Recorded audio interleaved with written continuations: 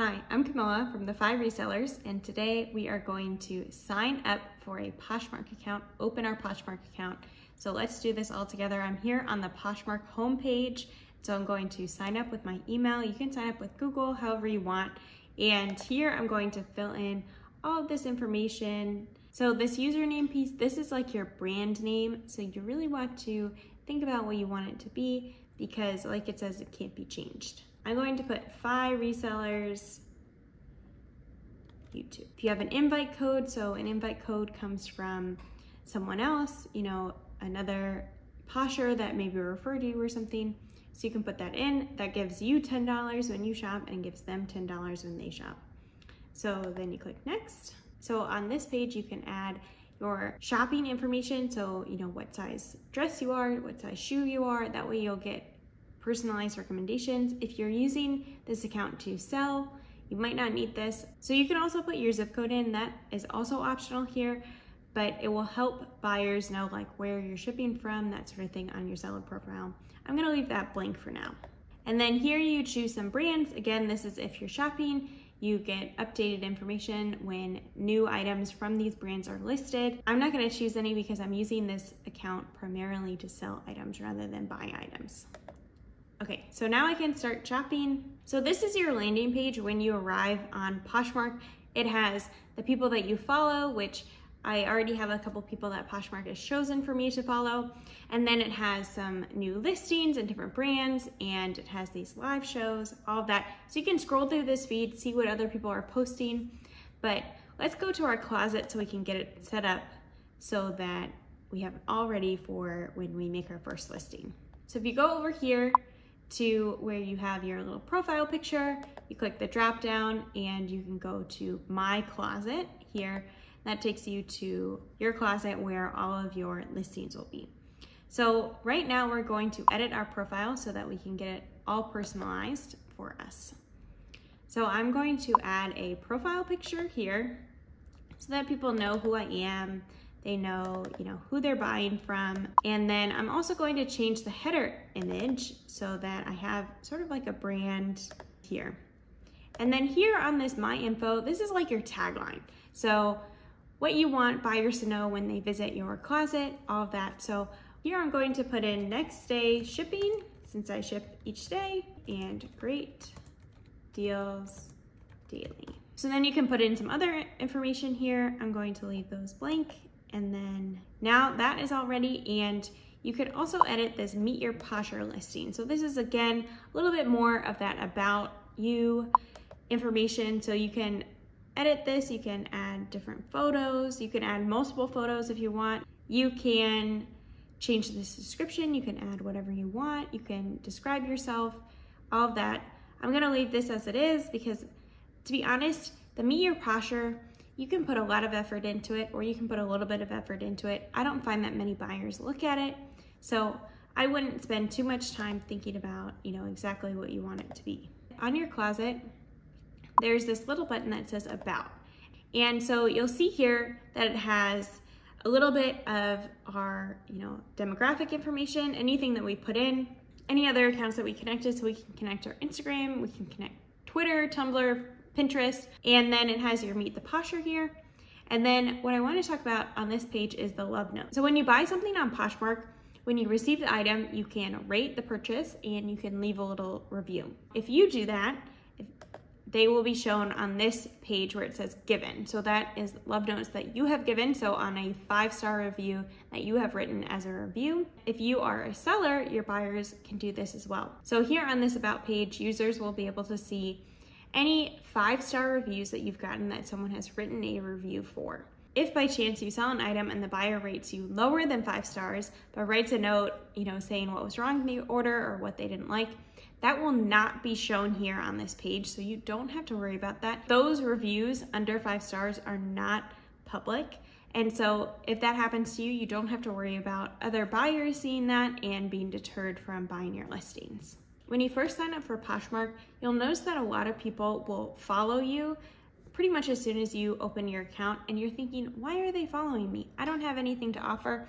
Poshmark is a social selling platform, so part of it is that you follow other people, they follow you, they see what you're selling, you see what they're selling. It's a part of the Poshmark culture to follow a lot of people. You can participate in that as much or as little as you want. You can focus as much on selling as you want or as much on the social aspect as you want. The amount of people that you follow or follow you does not seem to correlate with the number of sales that you have, so I wouldn't worry too much about it if you're on Poshmark to make money. And speaking of followers, you might want to change your notification settings when you create your account so that you are not bombarded by notifications of people following you, sharing your listings, and other sorts of things like that. So to change your notification settings, you go to this drop-down main menu and you go to account settings and then to notifications.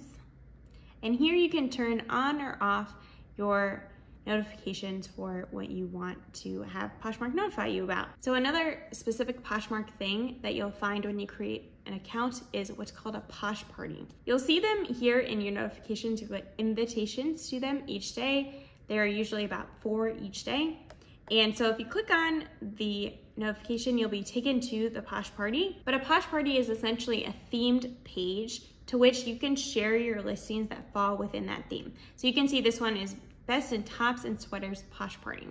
So you can share all of your listings of tops and sweaters onto this page. And so if someone is on Poshmark looking to buy tops and sweaters, they can essentially scroll through this page and see all different options. And it's a way to get some more eyes on your item and to get lots of shares and maybe some likes, all of that will hopefully result in a sale. You don't need to stress about always sharing your items to these parties. I haven't really found them to be very effective in resulting in sales. I participate in them when I think about it, but sometimes I don't, and often it doesn't seem to make a difference for me. But you can decide kind of how much you want to participate or not participate in all of these Poshmark specific things. So the last part of setting up your account is how do you actually get paid for things that you sell? So how that works is, so if you go to your drop-down box and you go to My Sales, here, once you make a sale, it will populate onto this page. It will show you the status of that sale, whether you have shipped it, whether it's arrived, whether the buyer has accepted it. So once you sell something, you ship it out to the buyer, and the buyer receives that item. The buyer then has 3 days to accept the order and to give you a rating. The rating is totally optional along with the review. But once that order is accepted or auto-accepted after 3 days, then that money is released to you into your balance. And you'll find your balance on this page under My Balance here, and you'll be able to see your credits. So that is, from recruiting people onto Poshmark, or if you were recruited, you might see some credits there, or if you win something on Poshmark. And then pending, those are sales that you've made that have not been accepted by the buyer yet. So you're just waiting for that buyer to accept that order. And then here you have redeemable. So that is the amount that you can actually redeem. You can't see it here, but I'll show you how you can redeem that money once you have actually made a sale. So this is how you redeem your balance when you have sales that have been completed. Here you see all the options that you have to transfer that money. You can see that they have varying levels of fees. I always do bank direct deposit. I hate paying fees, so I'm not gonna pay a fee just to have the money, faster or in a different way. The first time you do this, you'll be prompted to add your bank information, and that is usually like a checking account or a savings account that can have electronic transfer go to.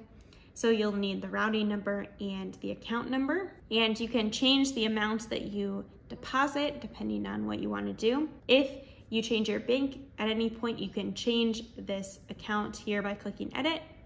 But then other than that, you just click redeem and it should go through in a few days.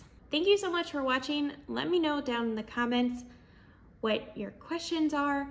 And if you have just now created your Poshmark account, you can check out my other videos on how to create your first listing and on how to use bundles to make more sales on Poshmark, and hopefully coming soon, one on how to ship on Poshmark. If you have any questions in starting your Poshmark business, leave a comment down below. I'd love to chat with you down there and potentially make a video if you have a question that I think a lot of other people need answers to. If you aren't subscribed, consider subscribing. We make what sold videos each week on what we're selling online so that you know what to pick up when you are trying to sell items on Poshmark. And if you like this video, give it a thumbs up. We'll see you in the next one. Bye.